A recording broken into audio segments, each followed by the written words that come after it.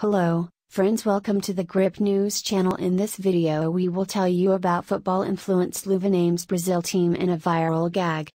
Brazil coach Tite made a surprise announcement for his World Cup squad on Sunday, adding football influencer and internet sensation Luva to his team in a gag video that went viral on social media.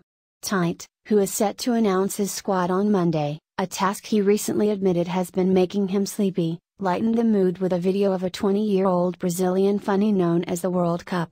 The first member of the team. The rule is we have to pick 27 players, the veteran coach said in a 30-second video posted on Luva's social media account. We only have 26 spots now, because there's one to name, Luva de Pedreiro, he said with a smile, handing him the coveted yellow jersey of the five-time champion and 2022 favorite. The self-described best football influencer in the world responded with his trademark over-the-top celebration. Luva, whose real name is Iran Ferreira, his nickname refers to his ever-present black glove, or luvas, grew up in poverty in the northeastern state of Bahia, but shot to fame and fortune if only by a small amount. 4. A hardcore football fan. Love, an outlandish personality, and a cell phone.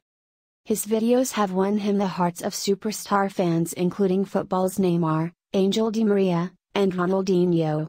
Suddenly overwhelmed by celebrity, Luva announced she was taking a break from social media in September.